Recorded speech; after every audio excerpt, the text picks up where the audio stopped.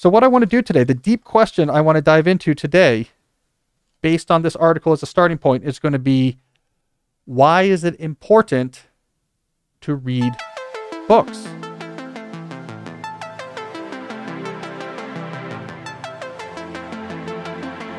I'm Cal Newport, and this is Deep Questions, the show about living and working deeply in an increasingly distracted world. I'm here in my Deep Work HQ, joined as always by my producer, Jesse. Jesse, I'm going to make an announcement about something that you in particular have been working on in recent months, which is our new-ish website, thedeeplife.com. So we soft launched this a couple months ago just to get used to the interface and to start populating it in content with content. But thedeeplife.com is the official home, among other things, of this podcast. Every episode has its own page at thedeeplife.com where you can listen to the episode, find it in all the various players.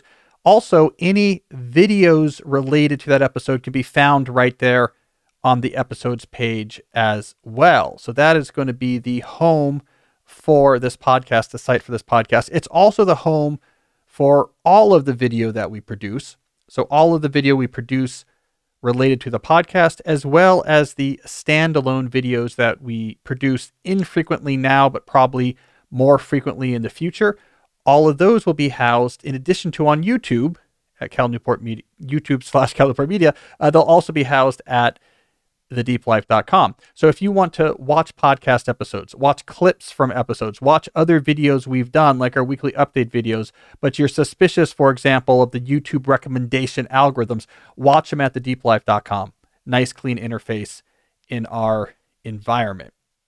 So if you want to understand the idea behind this, I mentioned this briefly, sort of buried in a recent episode in my answer to one of my questions. But the reason why I've launched this separate website, thedeeplife.com, is that I'm trying to get some clarity between my work as an academic and writer and public intellectual, where I write books and academic articles and public-facing articles for The New Yorker, and I explore a lot of topics, all roughly within this general frame of technology and its impact on culture and society. I wanted there to be some clarity between that world and the direct engagement I do with you, my listeners and readers, with things like this podcast, like my videos, on the specific goal of trying to cultivate a deeper life. Because unlike other personalities that are out there, where their entire existence is tied up in their direct engagement with their readers or listeners, they're a YouTube podcaster and that's it. I have this whole other life in the world of ideas. So the way I see it is, I'm a thinker who writes and thinks about a lot of things. I spun off this separate move at thedeeplife.com with the very specific goal of being, as I say at the top of that website, the online home for the Deep Life movement. So right now it's where my podcast is. Right now it's where my videos are. Conceivably in the future, thedeeplife.com and the movement it represents could have some other voices on there as well. Maybe another show on there, other types of video series. So anyways, that is thedeeplife.com is the home for the podcast. That's where you're going to find pages for every episode. That's where you can watch videos without having to see YouTube recommendations. So, yeah, the site looks good. Yeah. Yeah. So, I mean, hat tip, Jesse kind of is the mastermind behind keeping it humming. But it seems like it's working great. Like we have all the episodes are in here now or something like this. We have a pretty big archive. We might in the future add transcripts, start adding transcripts to pages as we go forward as well. We haven't done that yet, but when we do, that's where it'll live. Mm-hmm. You know, each episode has its own page. We got to start producing more video though. Yeah. I like video. I get suspicious about YouTube sometimes. So it's nice to have a place people can go to watch those videos if they don't want to actually be in the YouTube universe. Yep.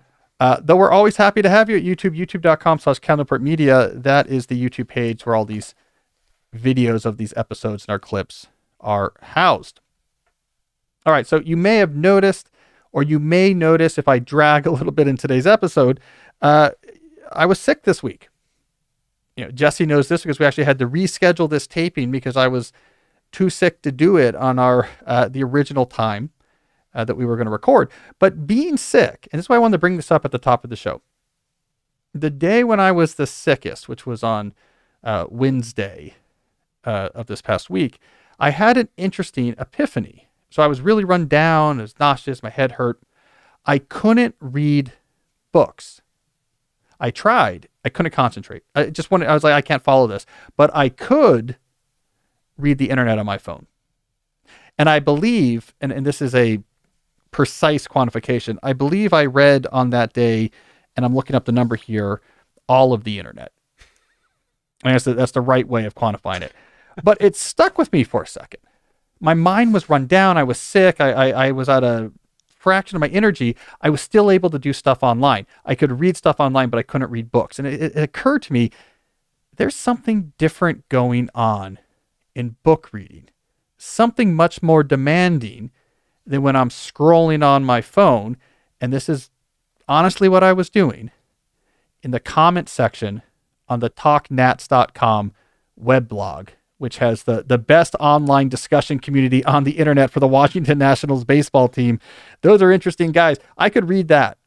I could read Mark Zuckerman's articles on Masson about, what was going on with Josiah Gray's delivery. Couldn't read even relatively straightforward books. So then I came across it. This was on my mind. I'm starting to get a little bit better. Fortuitously, one of you, my listeners, sent to my interesting@calnewport.com address an article that got right to the heart of this. And I'm going to bring this up on the screen. So if you're watching at youtube.com/calnewportmedia, this is episode 238. Or if you're watching at thedeeplife.com, this article I have here up on the screen is called Success and Circuit Lies: How Do We Cultivate Deep Reading Processes in a Digital Age. It's from February. And it's written by Marianne Wolf. Marianne Wolf used to be at Tufts. Now she's moved to a new center at UCLA. She is an expert on the neuroscience of reading. In particular, she's done a lot of breakthrough research on dyslexia, what actually happens in the brain with dyslexia. She wrote a great public-facing book called Proust and the Squid, which I really recommend. This article had in it a lot of great insights about why reading is a special or exceptional activity for human beings, why it does something for us that other types of consumption of media doesn't, and why we should be worried about losing it and be eager to fight to get more of it. These points were all embedded in this article. So let's look at some quotes from this article. There's a lot of different things going on here. I've pulled some quotes out of here, not in their order that they appeared, but in the order that I think they're important to our discussion. So let me grab the first quote I want to start with here.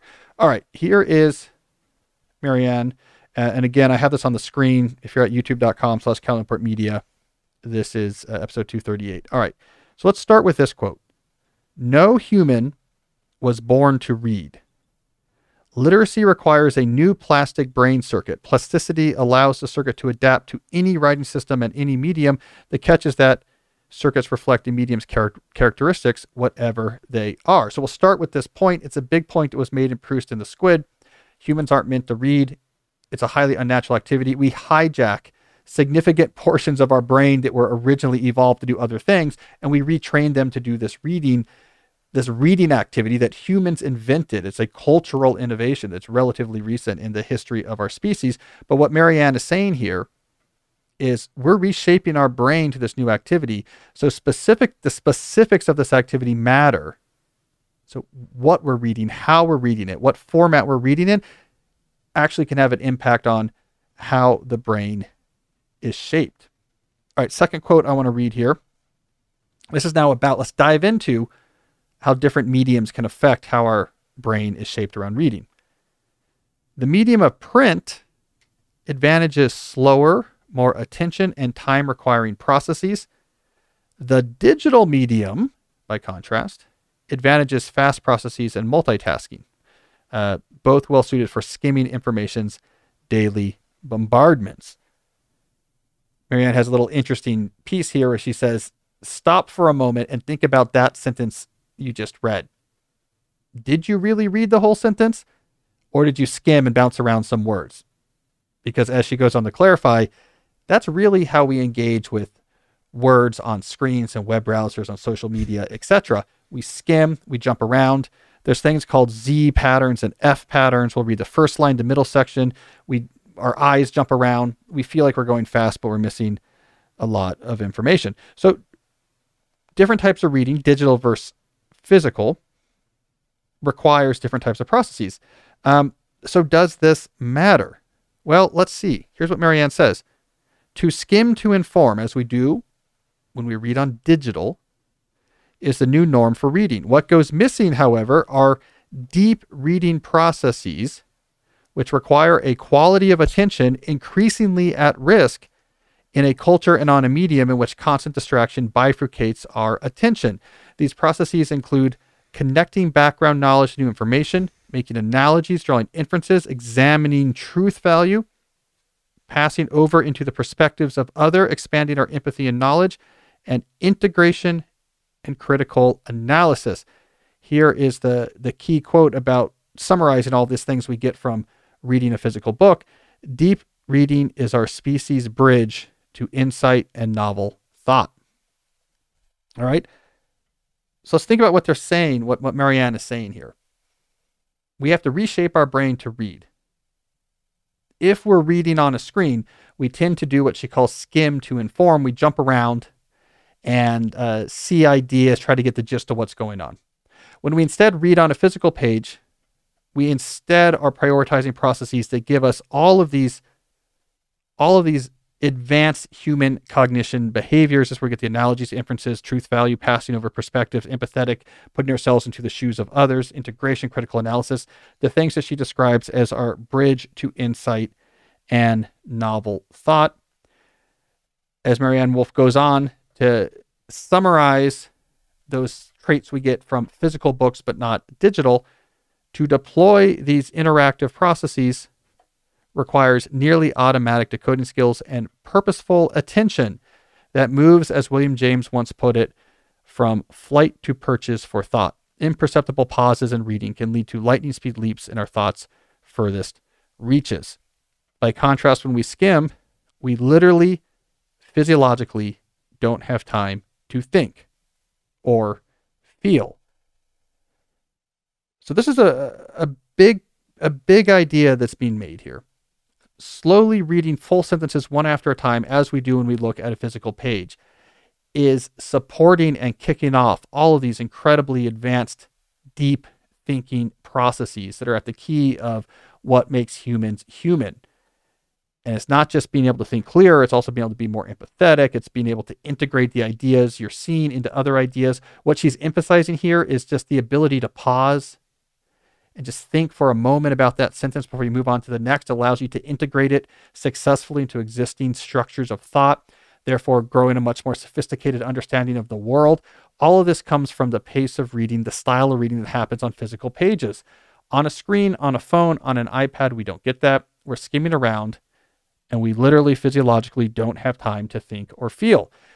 So we're not able to integrate the thoughts we're reading. We're not able to examine them successfully for truth value or understand how they fit in or challenge existing schemas. We do not have the physiological or psychological space for empathy for the other people. So what we look for is arousal. Hey, this makes me mad. This makes me laugh. This makes me, excited about something. This makes me, scared. Emotional arousal kind of captures our attention, and we look for keywords about, do I like this person or not? Is this on my team? Do I agree with this idea or not? It's a primitive engagement with information. Does this affect other types of thinking? So if we spend most of our time reading in a digital screen instead of reading on a physical screen, will that impact the way we think, not just when we're engaging with text, but when we're trying to do other type of thinking in other aspects of our life? Here, the article provides evidence that yes, the answer there is yes. Marianne points towards a recent study that was published in JAMA Pediatrics by a group of researchers from Singapore, McGill, and Harvard. It looked at over 500 young children. And what they found is increased screen time at a young age was associated with weaker development of the brain regions responsible for the executive function skills that govern attention, impulse, inhibition, and some aspects of memory.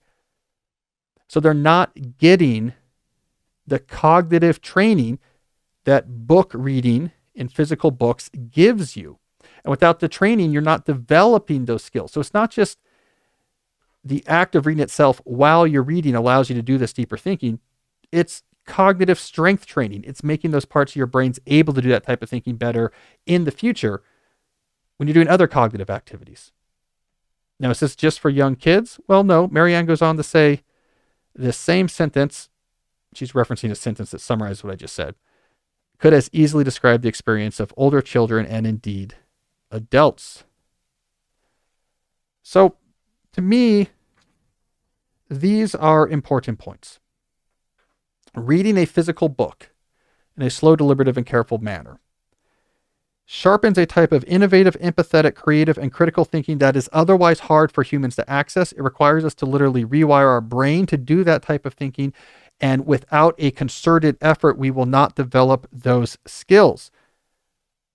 If we avoid the slow and deliberate reading of actual physical books, if we mainly consume information on screens, constantly keeping up with the news on Twitter, looking at what's going on Instagram, jumping around highly engaging websites or following links on social media. Even very highly educated people will do this and convince themselves, I'm really up on things. I know what's going on. I'm jumping back and forth between these Substack quotes that I saw quoted in other tweets. You feel like you're really engaged, but you're not doing the type of reading that supports innovative, empathetic, creative, and critical thinking. So what happens is the sophistication with which you understand and later make sense of information is decreased. And your ability to apply sophisticated thinking in other contexts is also atrophied. Avoiding books is like being in ancient Sparta and avoiding doing any physical training. You're going to be bad at the main activity that your civilization prioritizes. For the Spartans, it was physical war. For us, it's cognition. You're making yourself much worse at that if you avoid physical books. Now, if we think about this even more literally, and we go with this idea that Wolf pushes, that training our brain to do this type of innovative and empathetic and creative and critical thinking is something that's unnatural. We have to hijack huge portions of our brain and doing this very difficult, unnatural activity that is sitting there and holding a codex and trying to decode the sentences, that we have to do something incredibly unnatural again and again to train our brains to be this higher order of human. If we're not doing that, if we're substituting that time with screens, we are, in a literal sense, evolving our brain backwards towards our pre-literate tribal selves. We're going backwards to the type of brains we had before the advent of literacy and the impact that had on the plastic formation of how our brain actually functions. I spent all day last Wednesday sick on the internet, and here was my conclusion. It's a terrible place. Seriously, there's no empathy. The thinking is simplistic. There is a automatic knee-jerk meanness to any perceived outsiders. In other words, if you're bouncing around Twitter and social media and Substack fights going back and forth, it's a digital Paleolithic tribe. It's exactly what Wolf would predict. If you don't do this effort that makes us more than what we used to be, we're going to go right back to what we used to be. And when I see Twitter today, or what 10 years ago would have been Tumblr fighting with 4chan, and before that, who knows, what I see there is the human brain going backwards. It's going back to where it's comfortable.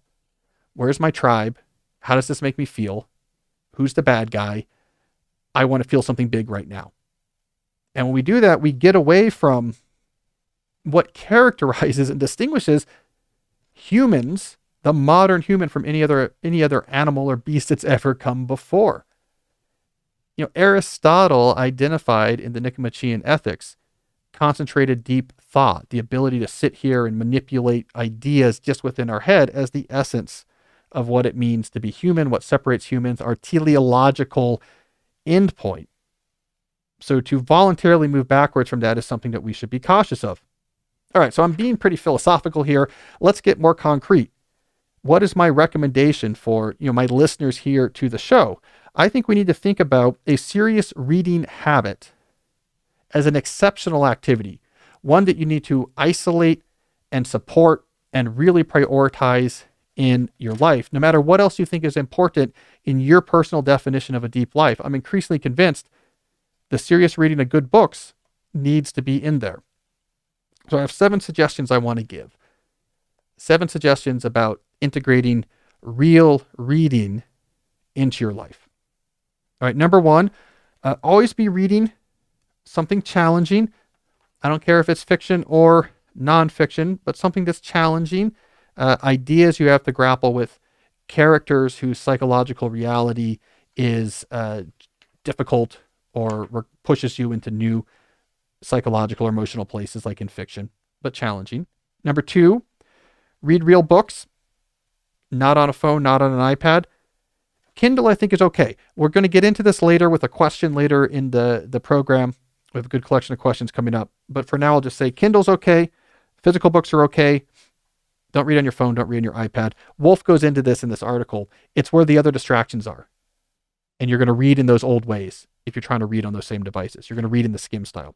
Number 3, read when possible in awesome, awe-inspiring locations. I don't like this mindset that reading is a take your cod liver oil type of grin and bear it ice bath type self-flagellation behavior. Make it awesome.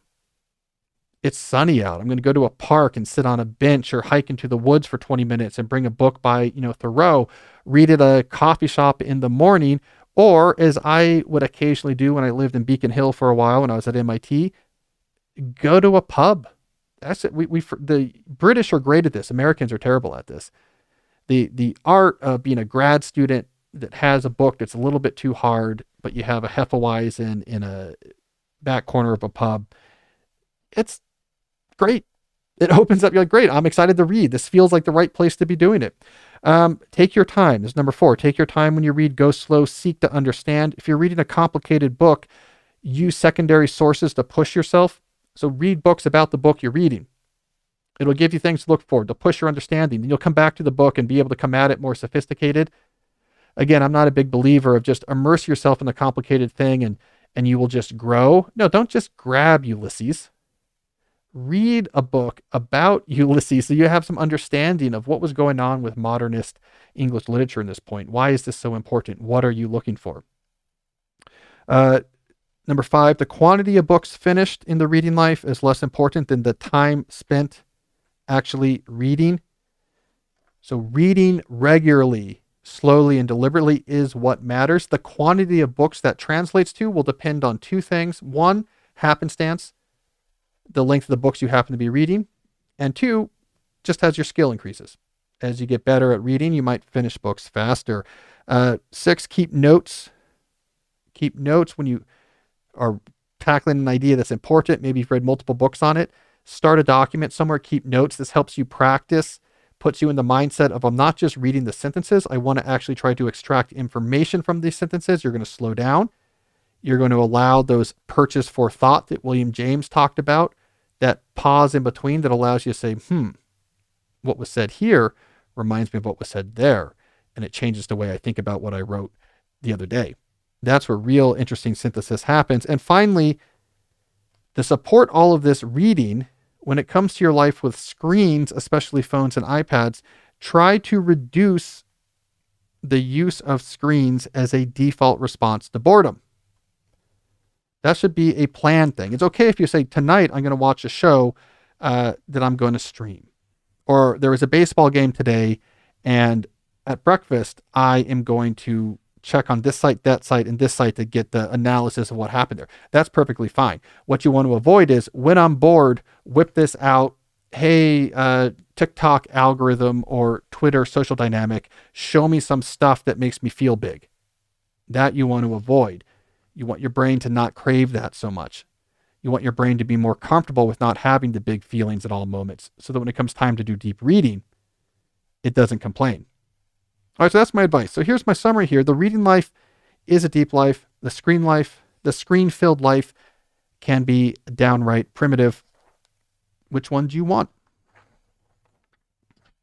It's all about books, Jesse.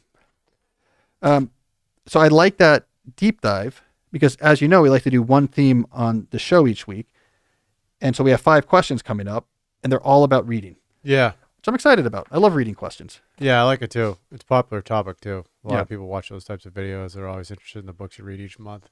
Yeah, so we got 5 good reading questions that I want to dive into from you, my listeners. Before I do, I want to briefly first mention one of our favorite sponsors of the show, and that is our friends over at Blinkist. You've heard me talk about Blinkist before.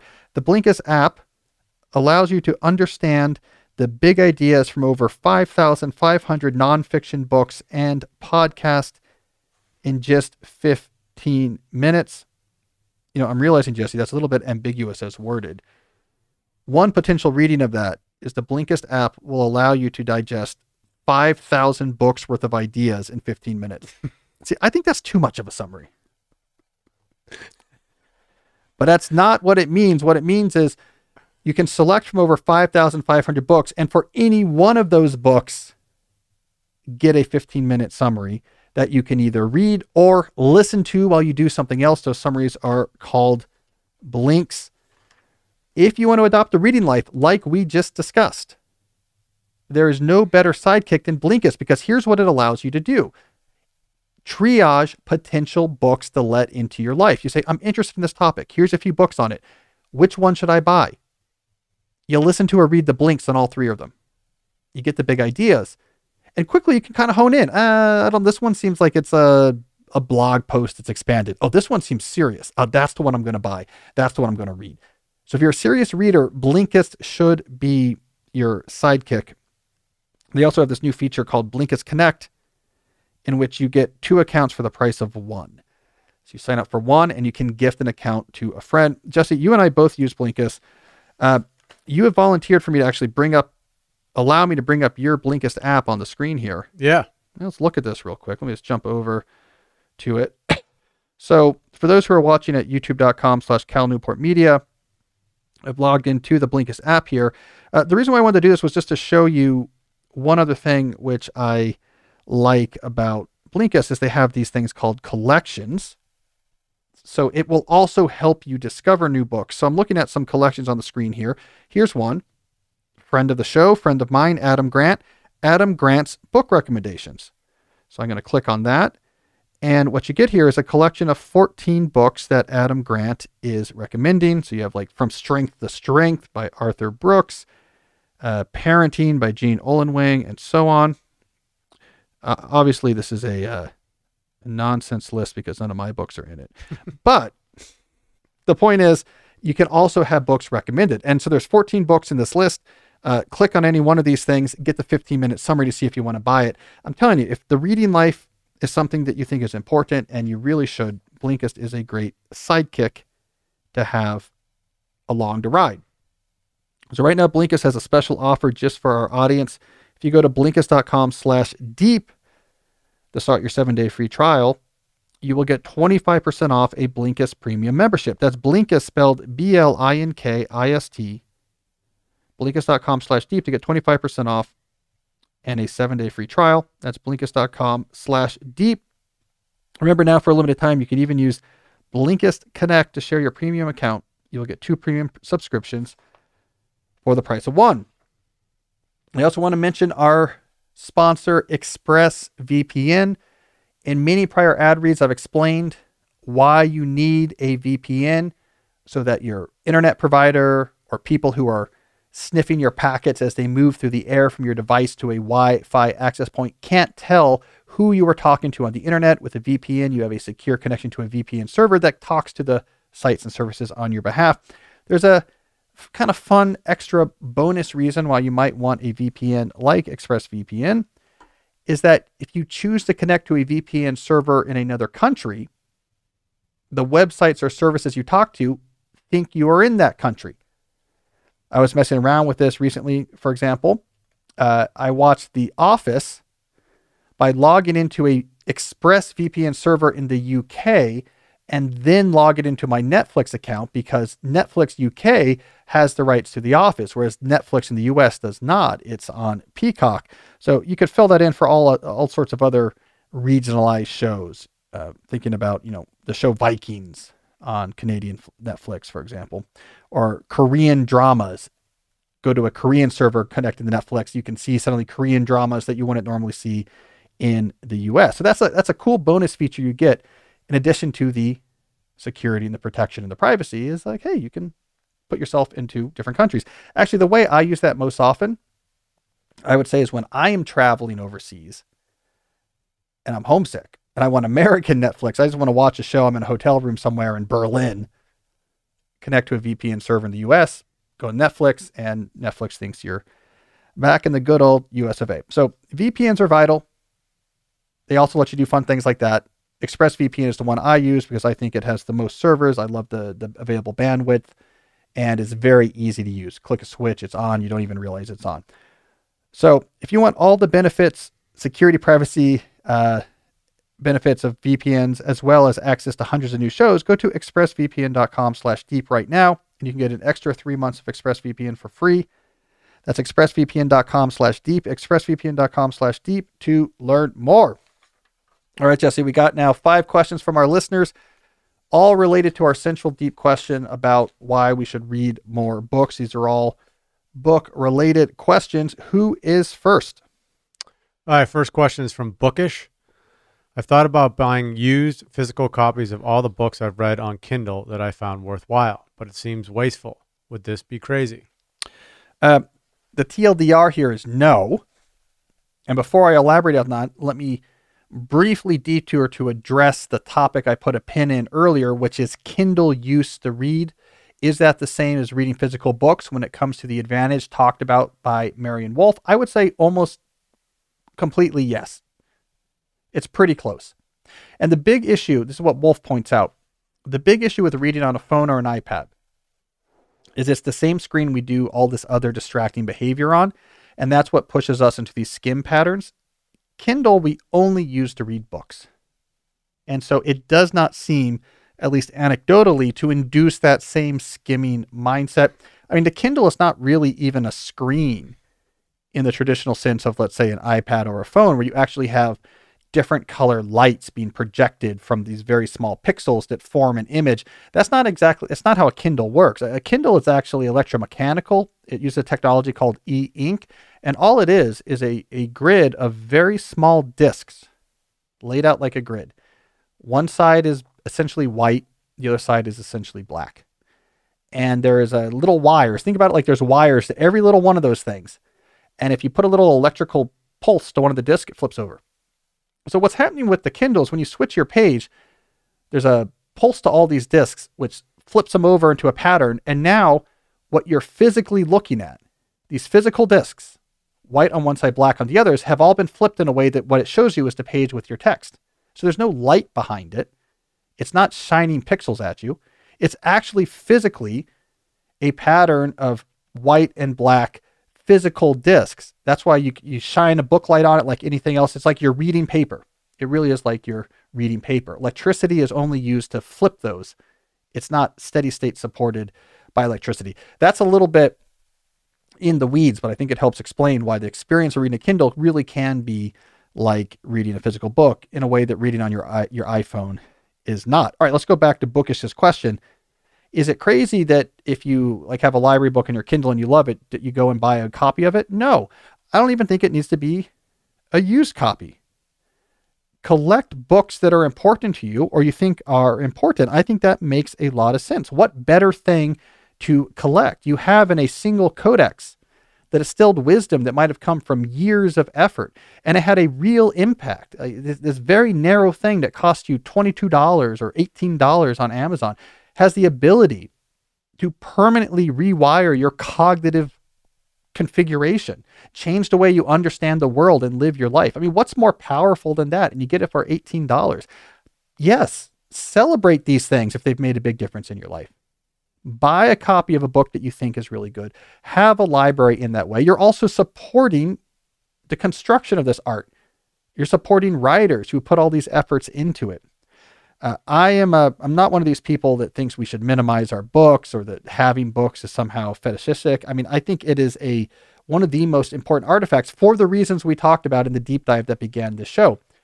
They alone, among all sorts of different things human produce, are responsible for literally evolving the human brain, allowing us to move to a higher, more sophisticated, creative, empathetic state of being. I think that's something that we can celebrate. So yeah, buy the books, Bookish. Buy the books you like. All right, what do we got next, Jesse? All right, next question is from Patrick. I'm a theology grad student. I just signed my first nonfiction book contract. I've been using your paper research database method, but I'm worried it won't be flexible enough for a full book. What do you use to track notes for your books? Well, Patrick, congratulations on the contract. That's a callback to early calnewport.com, the what do you call it, the paper research database method. I remember writing this. It was an article for my blog years ago. And if memory serves, I had read an article or watched a documentary about how the Pulitzer Prize winning nonfiction writer Taylor Branch collected and organized the notes for his epic 3-part biography of Martin Luther King. And he used a paper research database. And if, again, this is me pulling back pretty deeply into my memory banks. I did not refresh my memory of this article before the show. I believe he used a Microsoft Access database. That's how old this was. And what he did is he immersed himself in essentially every source about King's life. And when I say every source about King's life, I don't mean he read a lot of books about King. He did more than that. I don't just mean he went and read important academic papers written about King. He did more than that. I don't mean that he went and read every newspaper article that mentioned King during King's life. He did do that, but he did more than that. He would actually go and say, King was in this town on this day. Let me see what's in the newspaper in that town in that day, just so I can see what's going on. What was it like in Selma in 1954 on Tuesday, April 17th, right? And so to organize all these notes, he put everything into a database that was all keyed by date. So everything had a date, and then he would summarize what's going on. He would either transcribe relevant notes and what he observed from it. And he just spent years and years doing this. And the reason why he did is that when it came time to write his biographies, he could say, he had a timeline. Okay, I'm at the point now where I'm talking about what happened in the summer of 1951. He could essentially have his database spit out everything basically at all relevant to King in those 3 months in chronological order. And then he could immerse himself in all of that. And from that, be able to pull out a very nuanced, contextualized narrative about what King was doing, not just King's specific actions, but what was happening in the country at this time, what was happening around King. So it's a really cool method. Patrick, I think that is probably too inflexible for your book, unless you're writing historical nonfiction and you're going to spend a lot of years on it.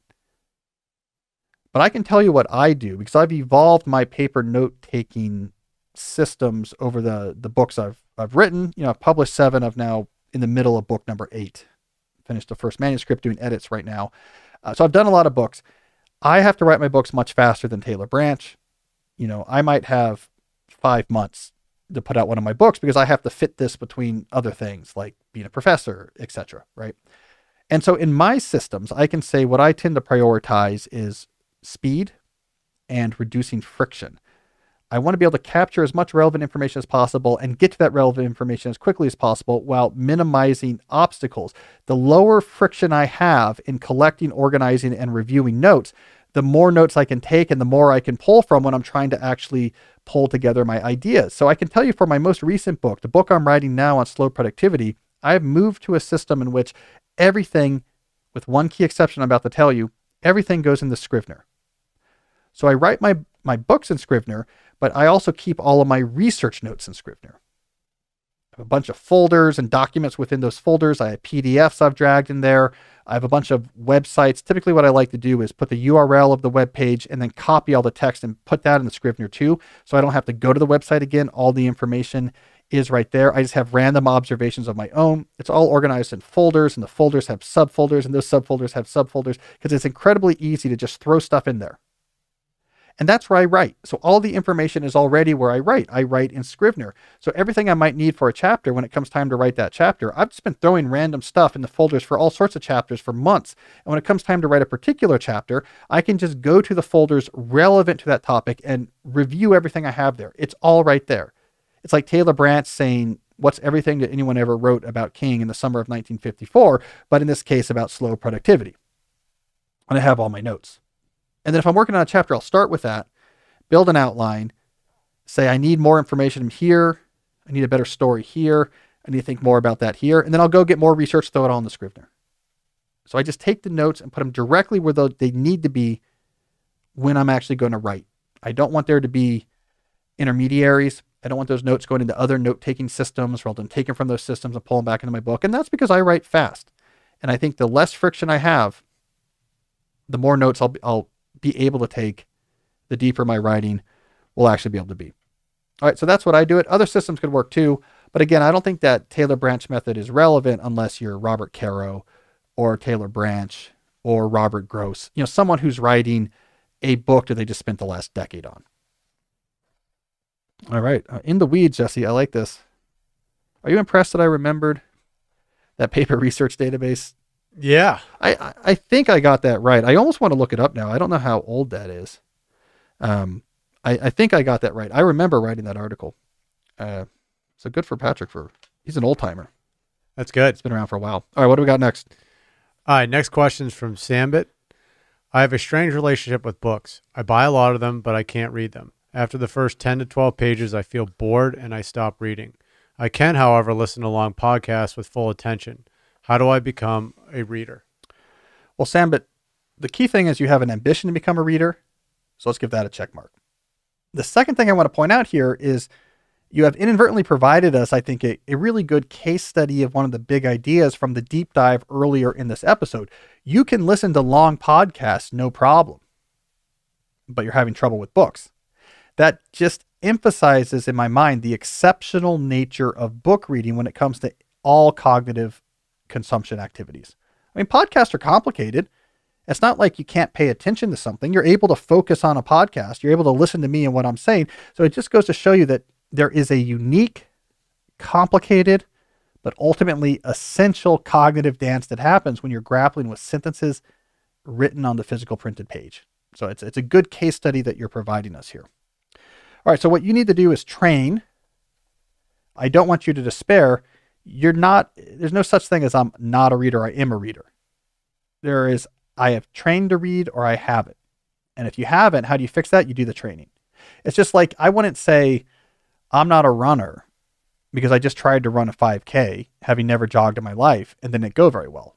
I would say I am not in shape to run a 5K, but I'm sure if I trained within a few months, I could run these on a regular basis. So I'm going to give you a training regime, Sambit, that I'm going to suggest about how you become a better reader.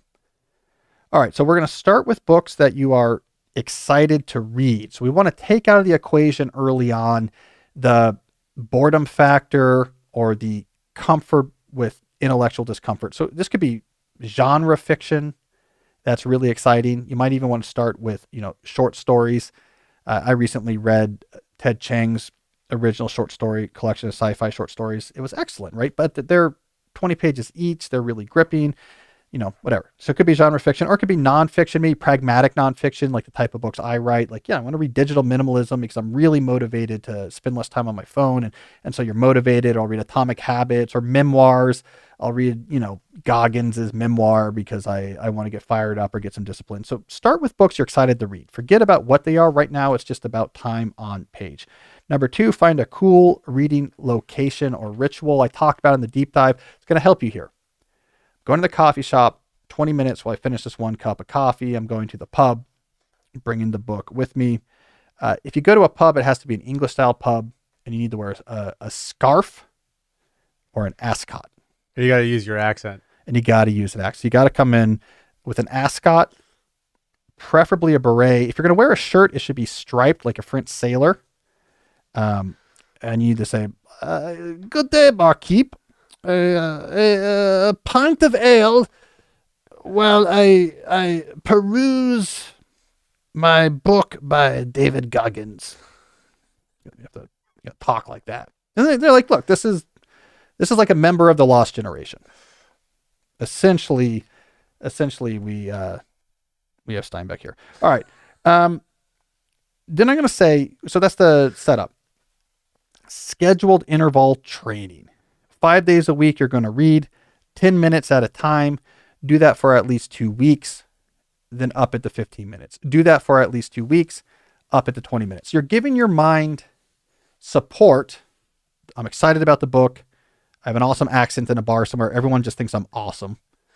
You're fighting the secretly beautiful but kind of nerdish women because they have the glasses on. When you take off the glasses, they're actually models that are just so attracted to the fact that you're clearly like a serious intellectual because you're ascot and you're reading in the pub. You're fighting off women as you're trying to read. So you've set it all up, and now you're doing a very reasonable amount of time, 10 minutes at a time. You do it for 2 weeks. You can go up to 15 minutes. You're pushing your mind's comfort, actually reading beyond a few pages. And then once you get to 40 minutes, stop upping your time. Fix that as the time you're going to read 4 to 5 days a week. And what you're going to start upping is the complexity of your books. So you get really comfortable at reading most days for 40 minutes. And then you start upping the complexity. Slightly harder books, slightly more challenging books, and you sort of push yourself up the ladder. It maybe be a year or two of this, you can get to the point where you're ready to actually tackle classic books, really complicated books that require secondary sources. I'm going to read the secondary source first, then I'm going to read the book. I'm telling you, 1 year, Sambit, you're going to be a reader. You just got to train. Now, why you have to do more training than other people is other people just inadvertently or through whatever circumstance or through inclination or how they were raised, just got more of this training already. So they've already done the training. They grew up with a family of athletes. They ran every day. Arnold Schwarzenegger's dad in Austria made him do push-ups before he could get a meal. He had an advantage. By the time he got to the military and started bodybuilding, he was around it. Okay, you didn't have Arnold Schwarzenegger's dad making you do push-ups in the cognitive realm. So you got a little more training to do. It'll take you a year. You'll catch up. Actually, you don't want Arnold Schwarzenegger's dad. Actually, his autobiography is good. Fantastic. You got to, I listened to it, but I love that. It's such a great autobiography. But his dad was from a generation of Austrian men who post-World War II were just depressed alcoholics. Yeah. Just trying to grapple with, it's not like he was a member of the Nazi party or something, but they were all sort of complicit in what was going on. And it just was there's just a destroyed generation of men. So advantage of Arnold Schwarzenegger, extra push-ups. Disadvantage, depressed alcoholic, sort of Nazi collaborator dad. So I would say you could probably just figure out a push-up routine on your own. All right, that's kind of going far.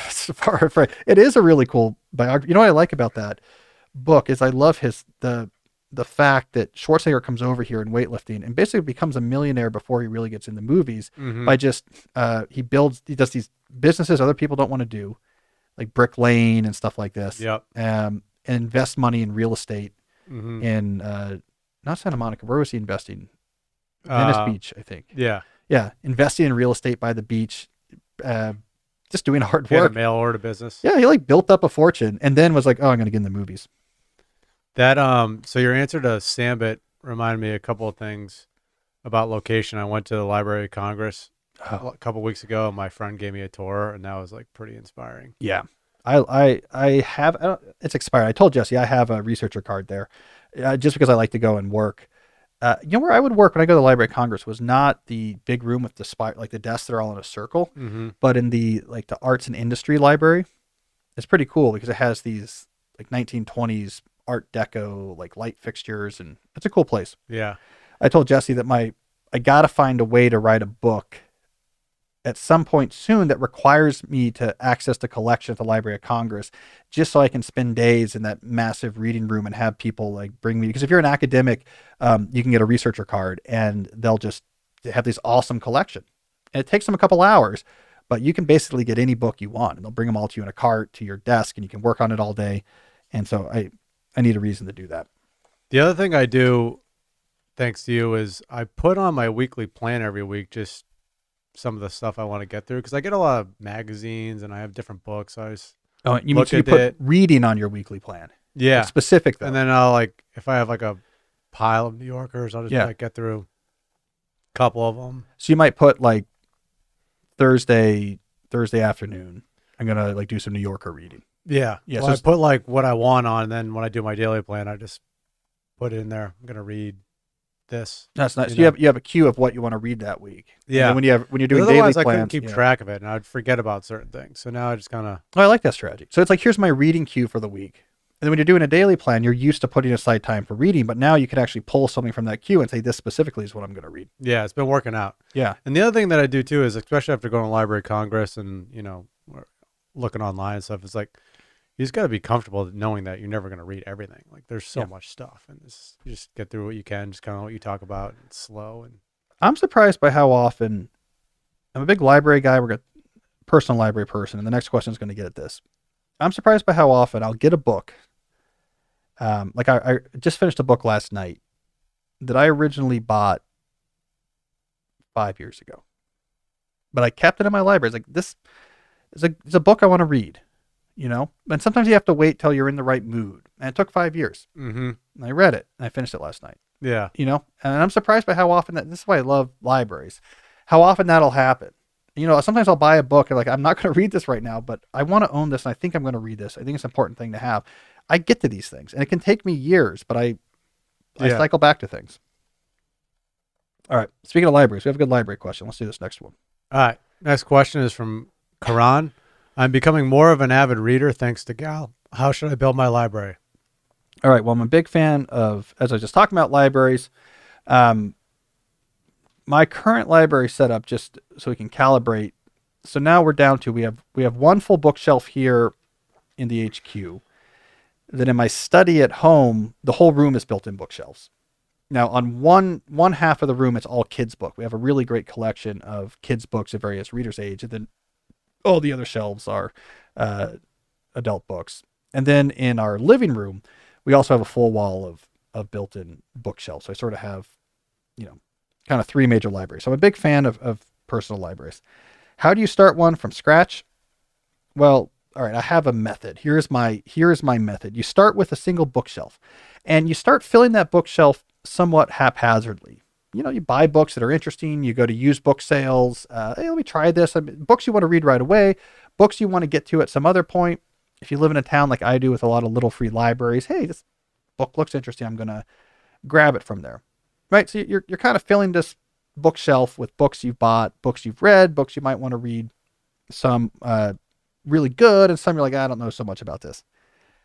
Once the bookshelf is full, then for a while what you do is the replacement rule. When you get a new book, you say, I have to make room for this on the bookshelf. So let me take off whatever sort of very low on my ranking of books on here. What's a book? This is probably my least favorite book that's on here. This is kind of dumb. Replace that with the new book. So you're replacing sort of worst book with new book. You do this for a while. So now you're kind of cycling through the same bookshelf. That bookshelf's quality on average begins to increase. And after a while, most of the books on these bookshelves are pretty good. I mean, they've survived this culling for a long time. Most of the stuff that was, you know, here's this random book on quilting that I, you know, got at a yard sale and I never really did. That stuff is gone. And now your bookshelf is pretty good. Then you can buy a second bookshelf. And you can start kind of doing that same process over there. And you do that until you have the number of shelves you think is appropriate for where you live and your interests and how you feel about books. So I'm a big fan of that. Fill, then replace for a while to get the average quality up, and wait till a shelf is of high quality before you actually move on to get a new shelf. I mean, there's a whole art to library tending. I mean, I would say, Jesse, of the personal libraries we've seen or looked at the show, probably our man Ryan Holiday wins. He's got a lot of books. He's got a lot of books. It helps to be, so Ryan and I have the advantage as writers, we get sent a lot of books, which is great. And I buy a lot of books because I feel like it's important for my job. Yeah. But still, he has a lot of books. I have a lot of books. He has a lot of books. So we had a bookstore. Yeah. Eventually I had to get a bookstore. Hey, bookstore is supposedly coming to Tacoma Park. Really? Yeah. Are you involved? I don't, they're new to the town. We're having coffee with them. Oh, he or she is going to love you. Yeah. It's a family. Yeah. You have kids. So I don't know. I just was like, look, I want to meet these people. Yeah. And just like give a sustained round of applause. And I'm excited about the idea of having. You'll be a good customer. Yeah. Yeah. I'll be there all the time. What I'm going to tell them is, I'm going to do like 3 or 4 days a week, multi-hour long signings. Like there's usually not going to be people there coming to see me because I'm going to be there something like 15, 20 hours a week. I'm just going to show up a lot randomly and just like have a book. It's going to be like, and this is sad, not sad, but there's one of our favorite museums is the Air and Space Museum out by Dulles. And I think it's cool that they allow people who have published books about their experience and usually like military aviation come and like sign books or whatever, but they don't really promote anything. They just like have them on a table sort of over by the bar. And so they're always just sort of there. And I always feel sort of bad about it because as an author, you really are empathetic to unpromoted book signings. It's the worst. It's nothing worse. We've all had it. You're on book tour and like 3 people show up or whatever. But anyways, I'm going to lean into that, just unsolicited. That's good news. Yeah. Anyway, so I hope that works out. We'll be able to hang around the corner from here. Be great. All right, libraries. All right, let's do one more question. We got time. All right, sounds good. Next question is from Sarah. Would Cal like to comment on this quote from Sam Bankman-Fried? I'm very skeptical of books. I don't want to say no book is ever worth reading, but I actually do believe something pretty close to that. I think that if you wrote a book, you effed up, and it should not have been a 6-paragraph blog post. Well, if you don't know who Sam Bankman-Fried is, look it up, and I think this question will make more sense. Sarah, here's my answer. Let's look at the state of my life today and the state of Sam Bankman-Fried's life today. Someone who prioritizes the creativity, innovation, empathy, and critical thinking that is developed by reading, and someone who prefers 6-paragraph blog post. Where would you rather be? Whose life would you rather have right now? I'll leave it there and rest my case. Have you seen pictures of Sam Bankman-Fried? Recently, or yeah, I wouldn't look at him for book advice. I wouldn't look at him for fashion advice either. I'm doing a panel in San Francisco later this spring, and we were talking with some of the other panel members, and we were joking of like, so is the dress code Sam Bankman-Fried? Because you do these panels with, there's a picture of him doing a panel with former President Bill Clinton, and he's wearing shorts, cargo shorts, flip-flops, and a t-shirt. He was like that in the commercials too. Yeah. But his parents are professors, right? Yeah, lawyers, law professors. So you think you must have read at some point. Yeah. I mean, he's obviously a intelligent person. I mean, he went to MIT and everything. I just think his brain got that brain got shook up somewhere. Something done broke. I think it's because he didn't read enough. He's a PSA.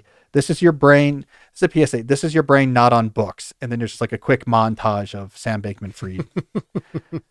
And then they're like, this is your brain on books. And it's me at a table all by myself in the new bookstore in Tacoma Park with an ascot and a striped shirt, drinking a beer. Using your English and your French accent. Mixed together. Yeah. Yeah. Flexing furiously. Because you got them both. Got them both. Well, they're both intellectual people. All right. Enough of that nonsense. All right. So what I like to do in the third act of the show is shift away from our main question and talk about some interesting things that readers have sent me. Before we do, let me mention another sponsor that made this show possible. This may be our very first sponsor. I got to go back and confirm that, like from way back in the pre-Jesse days, but that is our good friends at Grammarly.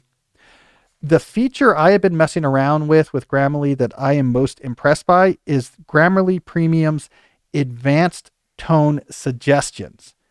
This is why this is so important. In a knowledge work world, and especially in an increasingly remote knowledge work world where more communication is textual, emails, chat under the Zoom window, Slack communication, the quality, clarity of your writing plays a big difference.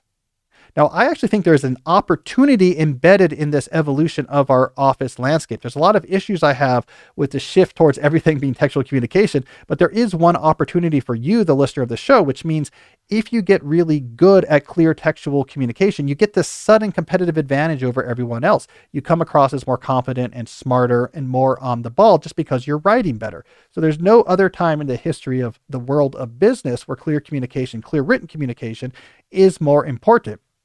Grammarly Premium, and in particular Grammarly Premium's advanced tone detector, can help you get there faster. So I have a couple examples I want to tell you here, Jesse, of the tone detector in work. All right, so I have some real sentences here, real corrections from the tone detector. So one thing it can do is help you with confidence in your communication. So here's a real sentence.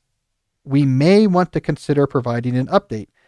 Here's a suggestion from the tone detector for increasing confidence. We should consider providing an update. Seems like a small change, but you come across more confident in that email, in that Slack, makes a big difference. All right, here's another thing the advanced tone detector does. Reframe negativity. So here's something you might write. This marketing strategy isn't right. Just throw that in a Slack message. But that's going to come across as negative. People might feel attacked. Here's an actual suggested correction from the tone detector for that sentence. The marketing strategy needs to be different. Small change makes a huge difference in the impact on the reader. There's obviously a lot of other things you get with the Grammarly product, from even just the basic fixing your broken grammar to these much more advanced tone suggestions and sentence rewrites. But anyways, it's like having a personal editor who sits there and helps you be a better communicator. The right tone can move any project forward when you get it just right with Grammarly. So go to grammarly.com/tone, Tone, to download and learn about Grammarly Premium's advanced tone suggestions. That's grammarly.com/tone. Let's also talk about our friends at My Body Tutor.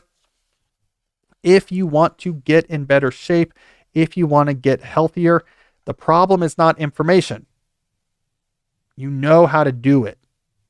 The problem is actually accountability. How do you actually get motivated to continually take that action? This is where My Body Tutor enters the picture. It's a 100% online coaching program. It connects you with a dedicated online coach. They work with you, the specific circumstances of your life, right? Are you, and I'm just being hypothetical here, a 40-year-old male with three kids, 10 or under, who are sick all the time and have 7 jobs? The workout plan is going to be different than if you are a 22-year-old Arnold Schwarzenegger on the bodybuilding circuit in Venice, California, in the 1970s. So they build a plan that makes sense. Let's think about your eating. Let's think about your exercising that makes sense for you. And then, this is the magic, you check in every day. You do it in an app. It's real easy. You say, here's what I did, here's what I ate, here's what I worked out, here's any questions I have. They give you feedback, and that's where you get the consistency. That's what makes it work. It's like having the dedicated dietitian and trainers that the actors get that train for Marvel superhero movies, but without having that huge expense of having to pay people to come to your house because it's all online. Adam and his coaches at My Body Tutor are the best in the world at delivering highly personal accountability and coaching. So if you're serious about getting fit, Adam will give you $50 off your first month if you mention deep questions when you sign up. So when you sign up, you just mention deep questions and they'll give you $50 off. So mybodytutor, TUTOR.com, mention deep questions and get $50 off. All right, final segment of the show, something interesting. I usually just talk about one interesting thing that listeners sent me. Today, Jesse, I'm going to do 3. Going crazy today. Like it. Yeah. Number 1, this is visual. Hold on, I'm going to grab something here from the ground. So if you're not watching at youtube.com/Cal Newport Media or at thedeeplife.com, you're missing out here. It's the end of an era, Jesse. I have been made fun of for months now after I revealed on one of our weekly update videos the state of my computer keyboard, because you may not know this about me, I write a whole bunch. I had worn away all of the keys on my keyboard from just hitting them too much. Only the Q and the Z keys actually still remained. All right, here we go, Jesse. Oh, wow. End of an era. Completely clean keys. That comes off real easily, right? So what it is just a little silicone thing. So show them the ones that look at that. So I can actually see the keys. I don't have to touch type all the time. Advantage, and I do like Apple products, but the new MacBook Airs, just the 2018-19 models, the keys were too low. I really care about the tactile feel of keys. I write for a living, and they got too low. Like your keys are a little, on that Dell, they're a little bit higher. Yeah. That's a much better experience. Adding the silicone cover to my keys gives me an extra little 1/8 of an inch, and you have a little bit more carry on each press. I like it better. So your next computer, is it going to be a Mac or is it going to be? Yeah, I like the Mac ecosystem. But this is, whoever's in charge of this now, you got to work with writers when you build your keys on the keyboard. They can't be too low. We need some spring. You need the fingers to do a little effort and to pound up a little bit. So I'm simulating that with these. Gives you momentum. Gives you momentum.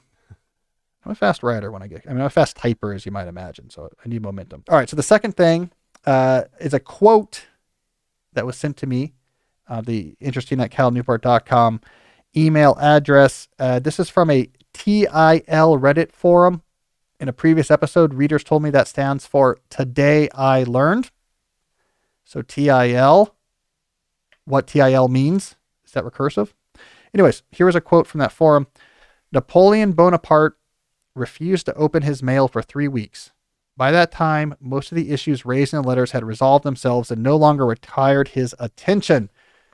I like this strategy. Just ignore your email until people have moved on in anger. The only issue is it helps. It's not necessary, but if you can arrange this, it helps for the strategy to be the emperor of Europe. It's a little bit harder if you are not the emperor of Europe to do this strategy, but still a good one. All right, the third interesting thing I want to talk about is an article that was sent in from a product management website. Now, this article is a technical. I'm not going to get lost in the technical details. What I care about here is a big picture idea that I think is relevant to slow productivity. So if you're watching this on the screen, you will see the title of this article I have up here right now is called Stop Obsessing Over Development Velocity. Focus on this instead. And so if you read this whole article, it's talking about software development. And it says there is an issue in software development to focus on the velocity of features getting completed. How many features do we complete and add to the product this month or this week? And it's this endless hurry up cycle to push more and more of those features. This article makes the argument that that's not necessarily the way to maximize the value you produce. So here's a few points. This is actually the summary that the listener sent me along with this article. In software, most new features don't make a positive impact for users. Because of that, increasing the velocity, that is the number of features you ship per unit of time, can create more waste. If you obsess instead over making a positive impact, you deliver more value with fewer features. And because existing features, good or bad, slow down the development of new features due to code complexity and the maintenance requirements and supporting them, the positive effect of building fewer but better features compounds as time goes on.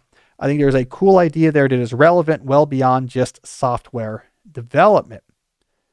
Focusing on a smaller number of things that are clearly very important and high impact and doing them very well in many different areas can end up producing more value and therefore more success economically than just trying to do as many things.